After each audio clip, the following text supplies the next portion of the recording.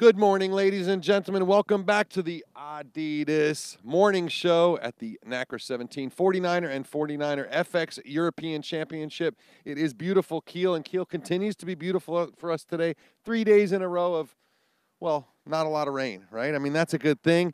It's been great racing so far. The final day of qualification is ahead of us, and that's when anyone beyond those top 20 in the FX and the 49er fleets get bumped down to Silver Fleet, while the Gold fleets go for, well, for all the gold and all the glory.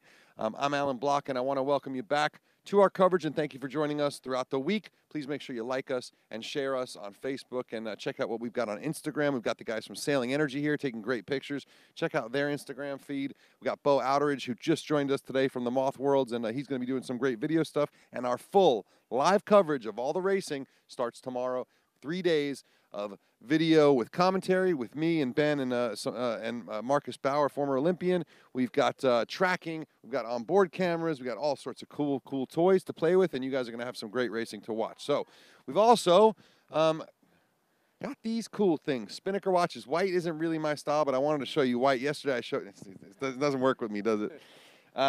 But the Spinnaker Yacht Timer, these things are pretty cool. Spinnaker-watches.com. If you put in the code LIVE25 at checkout, that's 25% off. That's a quarter off these beautiful watches, and we're going to be giving away $200 gift certificates to buy your own Spinnaker watch for those of you who are watching our live feed. So don't forget spinnaker-watches.com. Also, if you click on the link on 49er.org or NACRA17.org for Adidas Sailing, in that top right corner, you can buy cool polos like this or some of the great trap shoes that they have. They got phenomenal trapezing shoes and some other awesome sailing kit from Adidas. All right.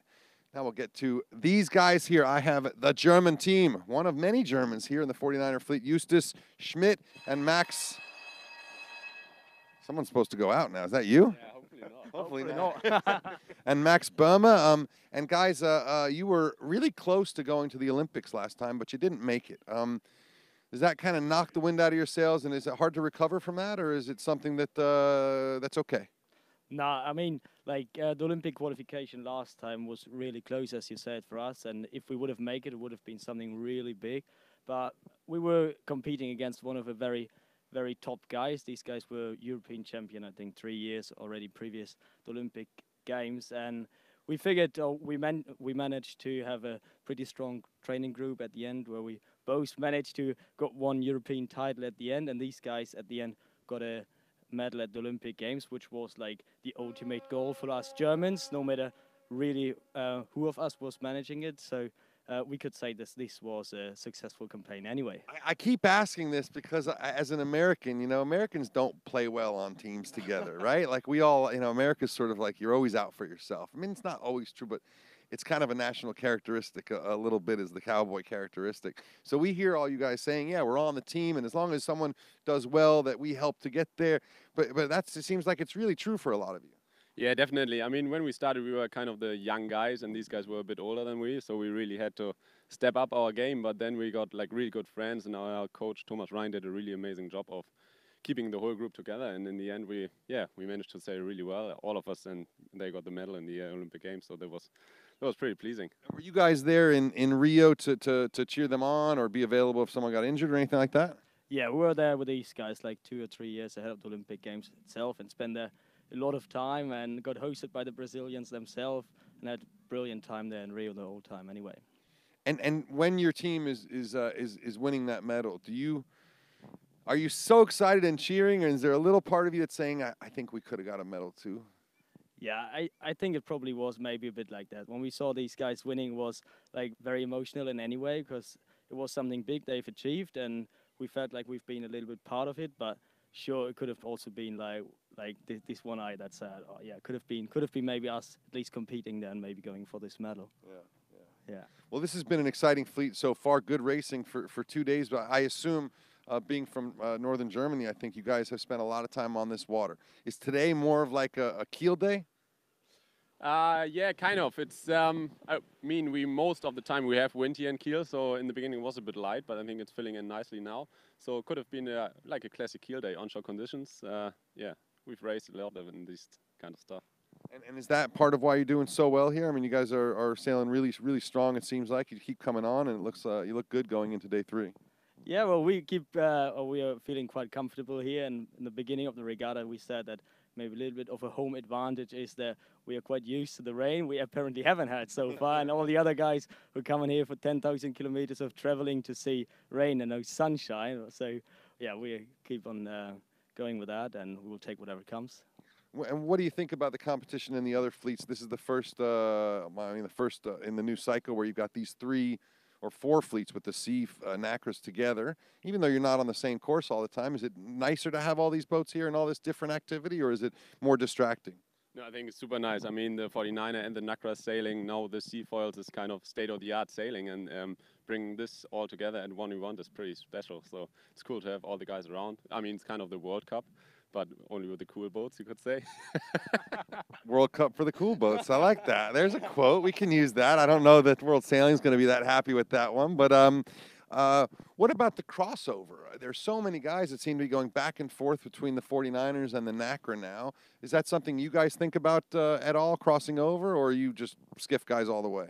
Well, we're pretty much skiff guys. We're stuck in our team as we've been sailing now for the past 11 years together. I think we'll keep on doing this. So, and that's not really an option then for us to go on this NACRA. But like we see, as you said, many guys going from the 49 and the NACRA and doing well. And yeah, it's just because it's fast boat and it's fun racing.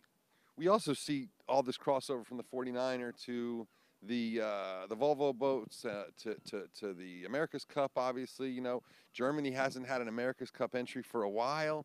You know, is there any talk about you young guys? Hey, maybe it's time for Germany to enter the America's Cup, and I'm ready to drive the boat. Oh well, yeah, there are always some voices which keep saying, yeah, the Germans will have an America's Cup team, and we keep believing in it. And we've just had a Youth America's Cup team competing at the Youth America's Cup, which was like quite a bit. But the step towards the America's Cup is like still a really big one. But I'm pretty sure that the Germans one day will manage. What do you think, Max? You ready? Yeah, definitely. I mean, all of us, we're looking forward to it. And I mean, we have some big companies here in Germany who could definitely like finance these budgets, like huge budgets. And I mean, that would be amazing for all of us.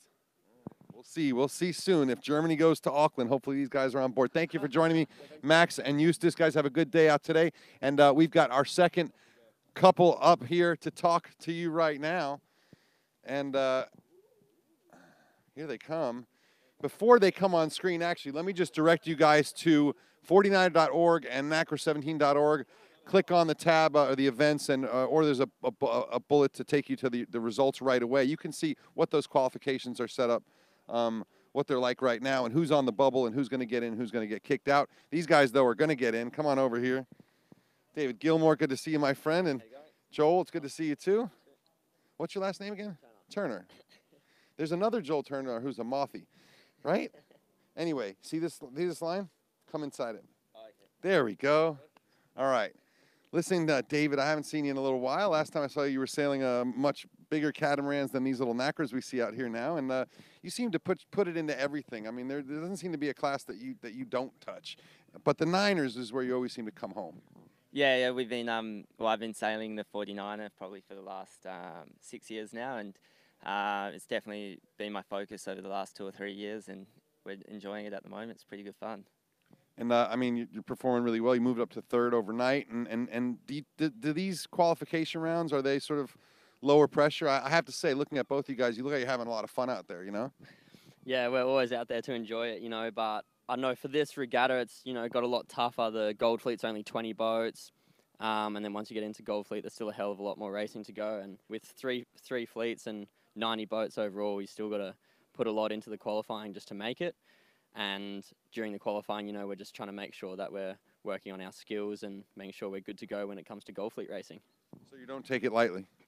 No, of course not. It's going to be, like Joel said, it's 20 boats at this regatta instead of 25, which has been the standard for the last few years. So it's even tougher to make Gold Fleet. And then this year we've got a lot of new teams in the 49er, being the year after the Olympics, and a lot of them are quite small, so on days like today where there's not as much wind, they're actually pretty fast because they're a lot lighter, and it becomes even tougher for teams like us that are a bit bigger, and we go faster in the breeze, but when it's lighter, we struggle a bit, and so we just got to make it through to the next round, especially considering the points from the qualifying is halved. So as long as we make it through, I think it'll be almost a new regatta from there. Yeah, that's a nice thing. I mean, it's a different format. You think it's a better format though, or what's it better and what's it worse in? What do you think? Oh, there's so many changes at this event from a standard 49er regatta. I mean, some of them we like and some we don't. But I think it's just a trial, and I think in the next couple of years it'll all get figured out, and we'll hopefully have some really good racing. Well, let me ask this one. Obviously, you guys on the higher end of the scale, as you said, weight-wise, amongst the 49er fleet. How do you come up with that number that you want to weigh in at? Is your team, does the Australian team, like, and the coaches get together and they say, well, the number's 200 or 171 kilos, so that's what you should be at, or how does it work? I guess we kind of figure it out over a long period of time. You know, our coaches sort of give us some recommendations, and then, you know, we have lots of teams with all different sorts of weights, and we do, I guess, a fair bit of testing just through sailing against each other as to what's fast, and we just try to figure out a weight where, we're happy and we're still allowed to eat some meals, and then find a weight that's quick in all of the breezes. Well, you have to be able to eat. You also have to be able to build muscle when you need to. You have to be able to do all that. Now, what about for a place like Kiel that's usually breezy? Do you not worry about it so much? If you're going off to, you know, I don't know, San Diego, then do you stop eating for a month? How does that work? Yeah, definitely. You look at the conditions that you're going to have for the important events, but I think that you can't, like Joel said, you just got to be happy as well as being at the right weight, because if you can't think or function properly at the event, then it's not going to help either. So that's really important, and yeah, like it does make a difference, but it depends what a lot of the fleet is, what their weight is. That sort of, if a lot of the fleet's heavy, then it doesn't matter too much. So you got your brother here, I think. Is that right? Lockie's here? Yeah, my youngest brother's here sailing against us. And your other brother also sails these boats occasionally, right? Yeah, he's not really doing much anymore. He was sailing the 49er last year. He's focusing more on the match racing tour, and they're over in Russia now, about to start their racing. Nice. On a river in St. Petersburg. Eesh. Anyway, we won't talk about that, but we'll talk about doing this kind of thing with your brother or against your brother, because one of the stories that I'm so interested in is how these teams work together, how these squads work together when, at the end of it all, they're your competitor for the spot, right? So it's sort of this strange situation where you're all trying to work as hard as you can to get the other guys as good as they can be, so they can then fight with you for that spot and all that money, right? It seems odd. So, but for you, without a brother in the fleet, I mean, where do you, from that position, what is it like? Can you really work together, or is there always sort of that little bit of tension? No, I'm just trying to take advantage of the Gilmour family, you know. But no, it is really good. Like, you know, Lockie and his crew Ryan are sailing really well in the 49er at the moment, and, you know, being based in Perth, we spend a lot of time training together, as you basically nailed on the head, trying to get both teams up to a really high level. And then at the end of the 4 years, then we're just going to see who's the best, who gets the spot, and, you know, hopefully it'll be us. But if it's the other guys, then I guess, I don't know, just make it a little bit tougher for him at home. Talk about sibling rivalry for a second. Take that. Yeah, not too sure there's much sibling rivalry. The other guys are just starting, so but I'm sure in the years to come that they'll be pretty tough to beat, and yeah, we'll have a tough time ahead. But we definitely they're getting a lot better, and it's starting to be a bit more of a struggle. But at the moment, Did you guys fight as kids? I'm sure you did, right? Yeah, of course. You still fight. And what about on the course? Is there more yelling when you kind of in a situation where they're crossing or you're crossing? Yeah, well, we expect them to help us out, but they actually don't. So we're getting a bit of a few bad situations, but apart from that, it's all good. It seems like a lot of fun, you know. I constantly think about guys like you, and there's so many people here that come from families that have Olympic or, you know, pro sailing or America's Cup or Volvo experience, and the kids and grandkids, nieces, nephews. You know, it seems like a real family thing. But for the Gilmours, you know, where you jump around from boat to boat, and I see your name all over everything. Why the Olympics, and how long does the Olympics go on before you just work on a career and other things? Is this the ultimate goal, is to get a medal? Yeah, at the moment that's the goal. I mean, it's what we're working towards. We worked with Nathan and Goobs in the last 4 years, and that was really good experience. We started to get close to them by the end, but they were still the next level above us, and that's what we're sort of aiming to do for this next 4 years. And Joel and I have just started sailing together at the end of last year, and we sailed in Kiel, our first event, and that went pretty well. So we're pretty happy with how we're going so far. We've just got to sort of keep the ball rolling. It's kind of nice when someone who's been as dominant as Nathan and Burling, and they kind of clear out a little bit and make way for everyone else. Yeah, it does, I guess. You know, you always go through these transitions where people move in and move out, and I guess the next big question that everyone's waiting to answer is who's going to be the next Burling or Nath Outeridge and Goobs and Blair. And, you know, there's a lot of people vying for that spot, and we're just going to keep working and keep training and keep pushing until we can hopefully be the next ones. All right, well, you're on your way, and certainly good spot right now in third place. Have a great day out there today. Thanks, Alan. Thank you, David. Thank you, Joel. Nice to meet you. Joel is also, I think, a class. Are you on the class board or something like that? I am at the moment, yeah. You are, all right, really? So what? So hang on a second. So hang on. Come a little closer here. So you're a vice president of the 49er class, but you're out here racing. Is that like make it more complicated? Is there any actual class work you have to do while you're here? Yeah, no, I'm just going to make up the rules and talk to the judges and the jury. And no, there's, you know, Nath Outeridge was the vice president beforehand, and, you know, in the Aussie squad, a few of the boys will know of me as maybe the more mature one of the team. So I automatically got up to replace Nath's position there. So for now, I'm taking the spot, and we'll see what it brings later on. How has the class reacted and received some of these new experimental format changes? You know, different gold medal fleet, the stadium sailing, all that. Is everyone on board, or is there people that are not quite won over yet? I think we'll sort of find out more at the end of the week. You know, everyone is just sort of trying to figure it out now, and we'll actually have most of the tests over the next few days. You know, we tested theatre racing and double top marks in 2013, and like some people like it, some people don't, but it's just different. I think the only way for us to approach it is it's just a different way of what we do. So we just got to approach it as something new, trying to figure out how to do it the best we can. And at the end of the week, you know, we have some happy people and some unhappy people, as you always do. You are very mature. Listen to that. Way more mature than Nate. All right, guys, thank you so much, and enjoy your day on the water. The breeze filling in a little bit, folks, and I'll talk to you about that breeze now. But just to explain to you these format changes that I've been discussing, the way that the Olympic classes have been covered with TV for the past 4 or 5 years, something like that, and the way that they race their format it's interesting because with 10 wildly different classes, the coverage was always was standardized. So same 9 races or 10 races and then a medal race, whatever it was, and the medal race counts double.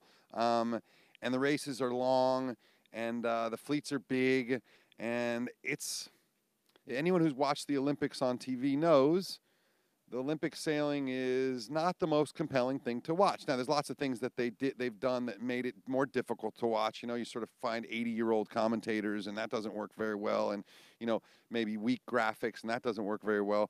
But, like, it's changed. Things are changing so quickly. All these other types of sailing are kind of showing us how it's done, led by the Cup, led by, you know, the World Match Racing Tour has done a really nice job of it as well in the M32 Cat. And some other classes are doing nice jobs with Extreme Sailing Series. And I think they're starting to show the way to the rest of the world. The 49ers, 49er FX, and NACRA 17 classes decided they wanted to try some of that more modern coverage too this time around. And World Sailing at a November meeting gave these classes special dispensation to run their own sort of TV program and test it and check it out. That's what we'll be doing starting tomorrow at what time? At 11 o'clock. Will be our first race, and we have some exciting finals racing for you. Now, the cool thing about this is the fleets are small enough that we can follow along and have a good handle on it. We will have live tracking, both in the commentary booth to tell the story to you and for you guys at home if you want to run it in a separate window. And I think it should be pretty exciting. I know it's going to be better than what you've seen in the past, sort of from typical Olympic class coverage. Now, the 49ers have done some of this stuff already.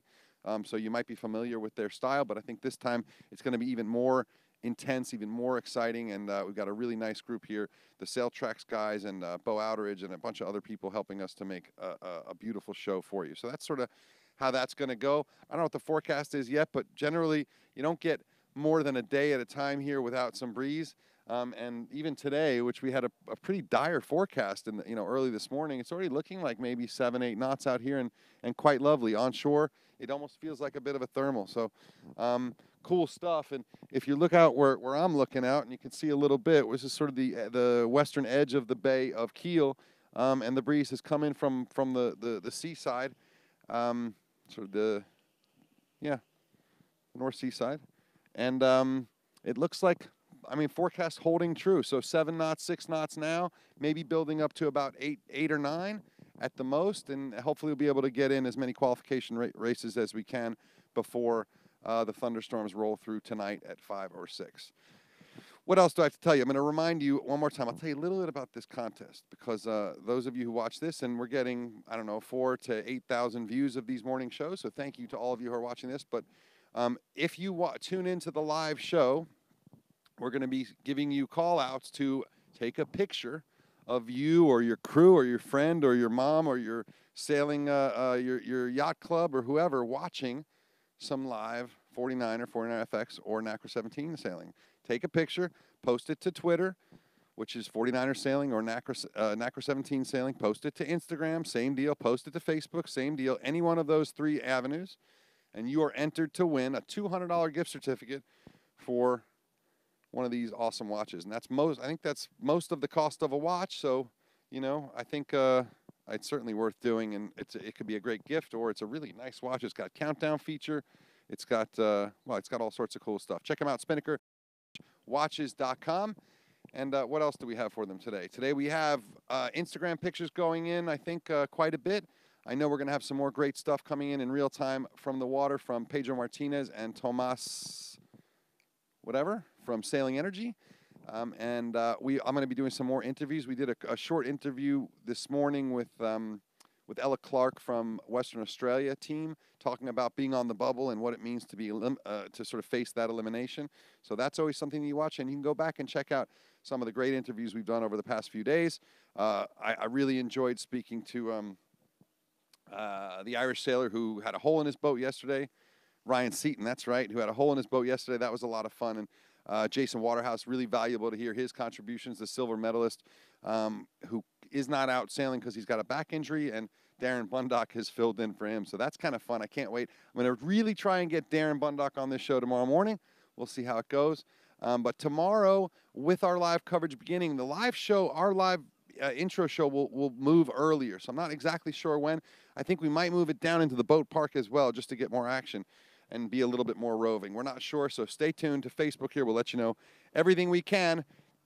And thank you for joining us this morning. Like us, smash the like button, smash the share button, and crush it all. And we will catch up with you later today.